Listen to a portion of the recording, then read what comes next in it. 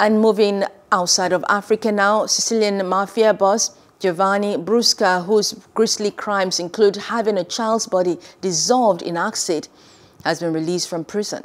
Dubbed the People's Slayer, Brusca has confessed to his role in over 100 killings, including the assassination of Italy's top anti-mafia prosecutor Giovanni Falcone.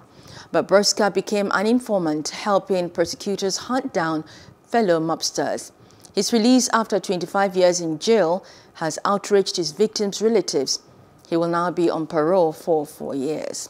Hello, hope you enjoyed the news. Please do subscribe to our YouTube channel and don't forget to hit the notification button so you get notified about fresh news updates.